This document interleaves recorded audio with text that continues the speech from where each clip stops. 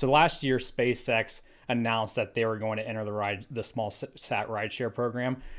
The first thing I Yep. thought of when I heard that was, that's Rocket Lab territory. I wonder what Peter Beck thinks about this.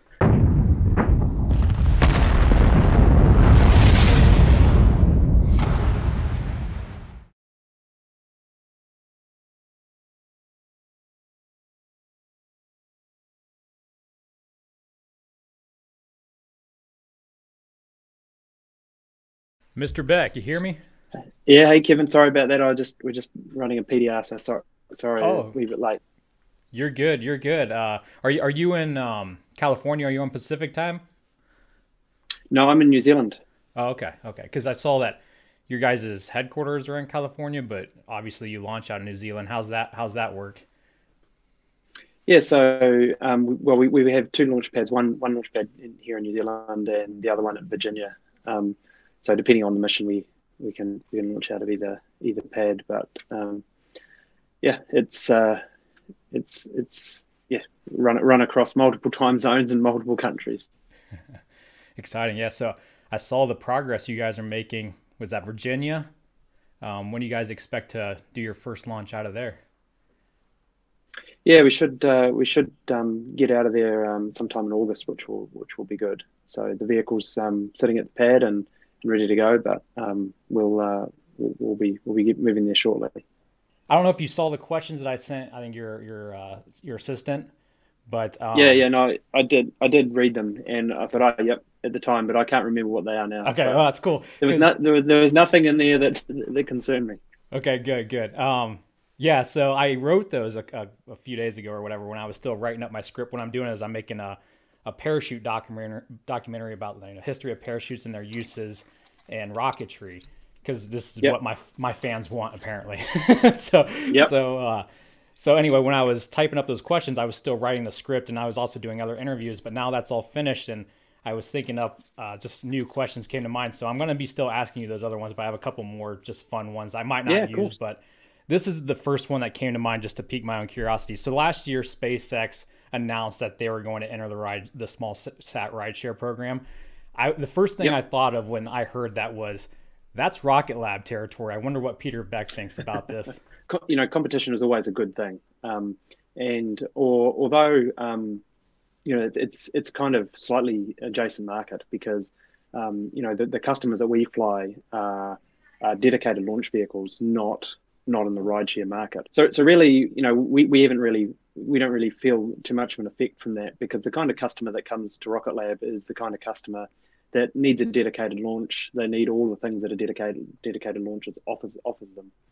But for the emerging 1 ton vehicle class, it's a pretty bold move. It makes it very difficult to close the business case on a sort of a 1 ton vehicle um, under development. So yeah, like I say, for us, not too much of a big deal, but always welcome competition. While I was writing the script, I would really like to feature you in my introduction, at least a snippet of your face to really bring the audience in. So you hear Yeah. people say all the time, we should focus on problems here on Earth instead of going to space. How would you respond to that? Why is rocket science so important? Well, I mean, let's turn off the GPS constellation and see if everybody has that same view.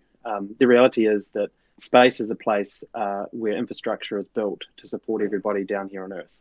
So the amount of infrastructure that everybody relies on, whether it be communications, GPS, imaging, weather, it goes on and on and on. So you could say that, but I mean the reality is that a lot of people don't sort of realize because it's hidden infrastructure how much they rely on that infrastructure every single day. And Rocket Lab's mandate is we go to space to improve life on Earth, and that's really the whole point of building continuing to build space infrastructure.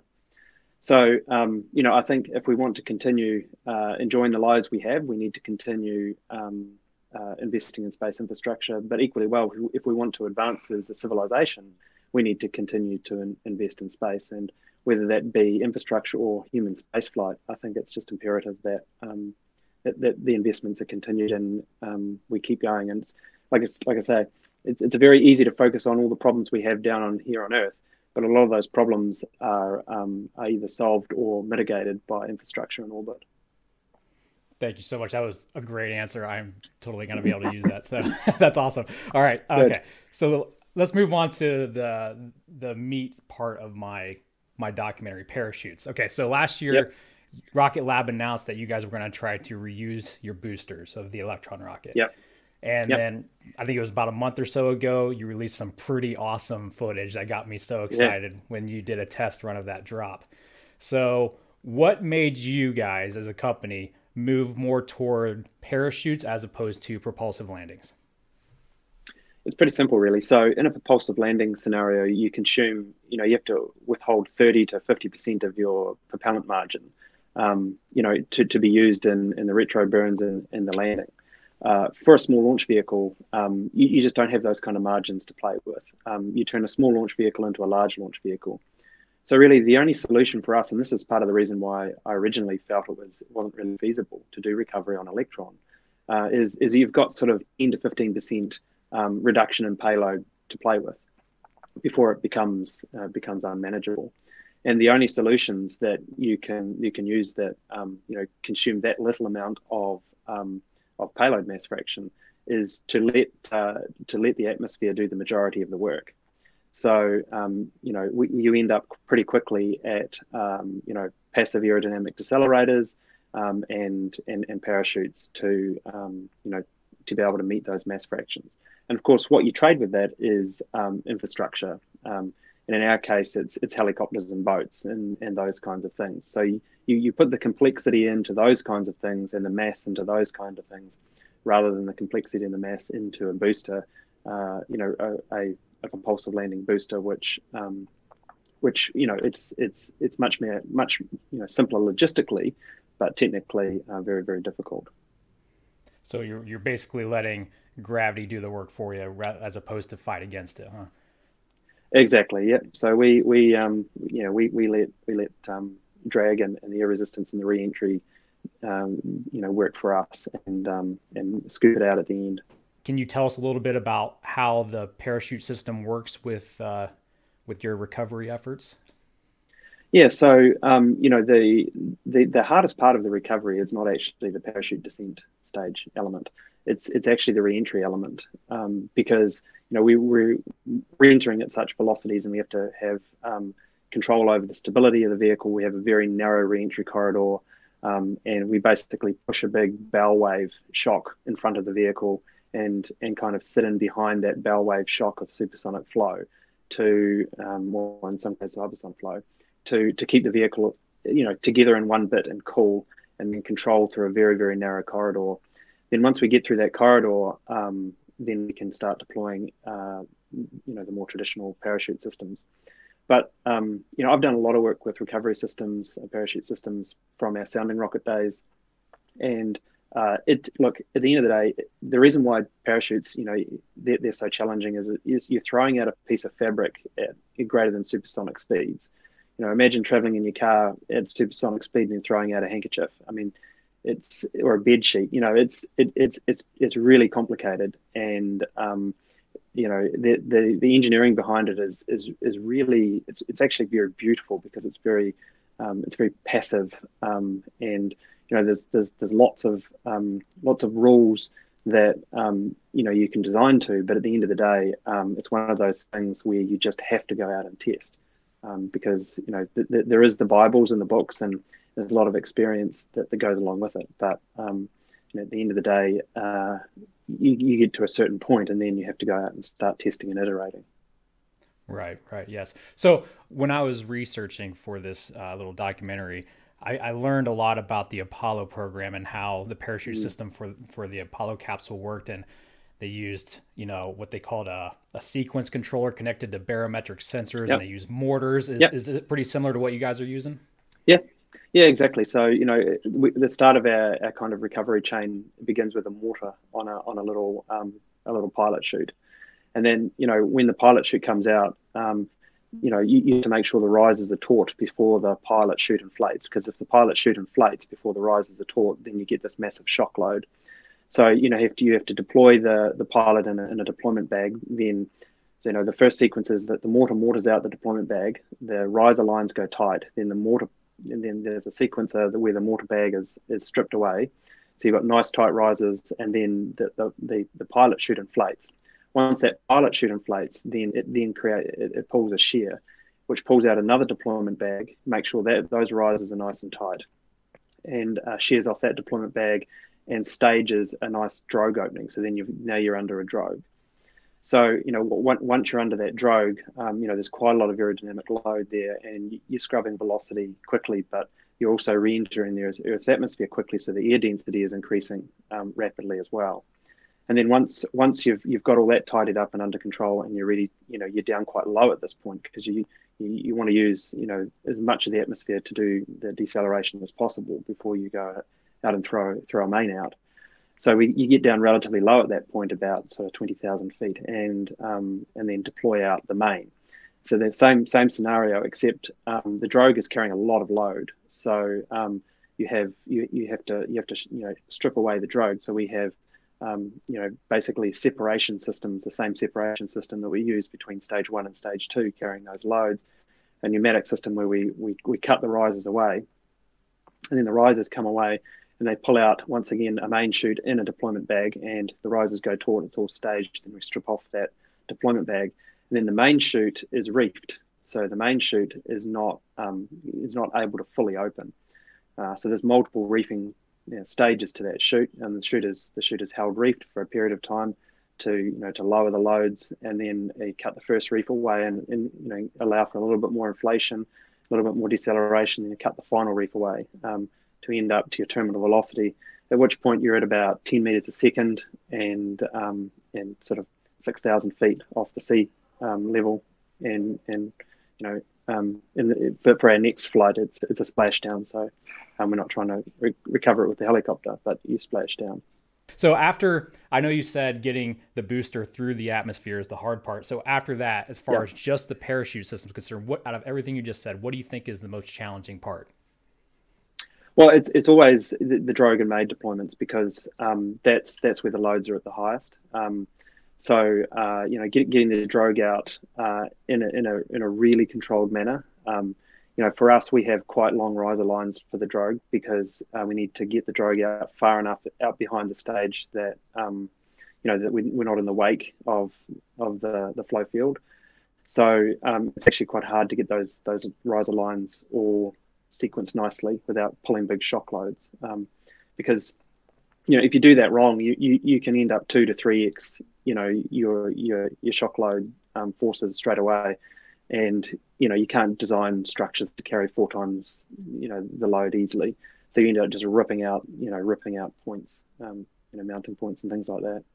So that's probably pretty tricky, and then the deployment of the main is the next highest shock load event. Making sure that you get that deployed safely and nicely, and all while maintaining the correct angle of attack, because of the vehicle underneath it is on a 45-degree angle of attack, as opposed to the chute. When you go and deploy a main and it snaps around, then once again you just spike your load cases right through the roof. So it's really about controlling that load and that load path through the openings and the various mechanisms. But that's the thing I love about our parachute systems so much, is like I say, they're so beautiful in the way that this is all passive. Apart from some reefing cutters and things like that, it's basically all passive. If you look at your deployment bag, it's got a wee shear cutter and a tag line to the pop chute. So when the pop chute starts to strip off the deployment bag, is a wee shear cutter, and it all just happens passively. Like this, it's all mechanical sequencing. It's very, very elegant. That's a great way to put it. I always say that there's a beauty to the deployment of parachutes, and I think reefing line cutters are probably one of the most underrated parts of an entire rocket. Not too many people know about them, I don't think, or at least appreciate them. So I noticed in your latest videos that you released, you guys have gone with the ram air chute design as opposed to the the ring parachute. What's the method behind that madness? Why choose that? Yeah, so I mean, when we're trying to capture with a helicopter, it's all about maintaining as much hang time as possible. So, a ram air provides aerodynamic lift force as opposed to just a parachute, which is drag. So you're able to have a much smaller piece of fabric stowed and achieve lower descent rates for the size of and mass of fabric. And also, generally they're directional; they'll steer into the wind. So it kind of sets up a nice platform to go and recover from. And that was kind of evidenced by our drop test where we dropped them and it went where it needed to go and then ultimately turned into the wind and just settled down and was nice stable platform and easy to hook from. For our first recovery system test with parachutes, we won't have a Remia, we actually have a more traditional circular parachute, Hemis flow parachute, because we're focused on building a super robust parachute system just to get us splashed down first, because we need to go and pick up the rocket and after it's splashed down and review what we've actually got before we go any further. So we've gone for a slightly more traditional techniques for the very first parachute recovery. Will the booster control the ram air at all, or is it just no, it'll just be passive. Just let passive? It be passive. Okay. Yeah, Okay. yeah. I love the simplicity of passive. The more you have to control, the more problems that you have to solve. Just let the helicopter pilots take care of the rest, right? Yeah. Yep, you got it. All right. Okay. I think I got one more question, then I'll let you go. When I know we have the what I call the world microbiology situation going on right now, but Yeah. when can we expect the first official recovery attempt? I know you guys have a lot of testing to do yet. So it depends on what you want to classify as official, I guess. So Flight 17 is where we baselined the first recovery, where we're going to try and actually slow the slow the vehicle under parachutes enough to splash down safely, and which we'll go and pick up the stage and recover it. So Flight 17 later in this year, be Q3 this year, will be where we attempt to actually fully recover a vehicle, go and pick it back up and stick it back in the factory. So for me, that's the biggest milestone we need to achieve. We've sort of knocked off all the other milestones, and once we have it back in the factory, then we really can understand where we're at. Up until then, we've got telemetry on the stage, but until you actually get it back, it's really hard to work out how much effort it's going to require to refurbish. So, anything else you would like to add or share with the viewers? I don't know if there's anything else you wanted to share. No, I just think, I often see a lot of comments about parachute systems. We did this, we went to the moon, and we did this back in the 60s. How come we're still doing this? Surely this is, we shouldn't be having any problems with parachute systems anymore. They should be easy by now. And just reiterate the fact that, there's analysis and kind of design will take you to a certain point. But it's still very much a black art, and it's also hypersensitive to small tweaks and changes. Just moving a tagline somewhere or a cutter somewhere can have quite a large effect to the performance of this and reliability of the system. So I'm really actually super excited you're doing this, because I think recovery systems are one of the the most underrated or underexposed, I should say, technologies within the space industry, because they are immensely difficult and immensely niche. And if I reflect back to our sounding rocket days, when we were launching suborbital sounding rockets, we would always try and recover payload sections and boosters from them. And I remember we probably had the first 5 vehicles that we flew. They were just like core samples falling out of the sky with bits of flapping fabric behind them, with us scratching our head about why that ripped that parachute out. And the loads that you can generate from that little piece of fabric are just phenomenal. And the way you stage those systems and deploy them is just unbelievably critical. Awesome. Thank you so much for doing this for me. I really do appreciate it. I tell everyone, if I could pick one country to go to visit I would love to pick New Zealand, not only because it's a beautiful country, but there's Rocket Lab. You can have a beautiful background and watch something awesome go down or up, I guess. So I need to get out. Do you guys have like a viewing area for people like me to stand and watch? Not really. I mean, unfortunately, it's the launch site's a private site and it's really remote. So it's I was just gonna say it really looks hard remote. to get to. Yeah. So right. YouTube it it's is. not. Yeah. Honestly, though, the better view is on a live stream, because although you're at the pad, you get to see the first 10 seconds, and then the rest you run inside to watch the live stream anyway. Mm-hmm. Well, I won't take up any more of your time, Mr. Beck, but again, I really do appreciate you doing this for me so much, and good luck to your endeavors in the future. All right, I'm pulling for you guys. Thanks. Right. Appreciate it. Yeah, take care. Cheers. See you, bye.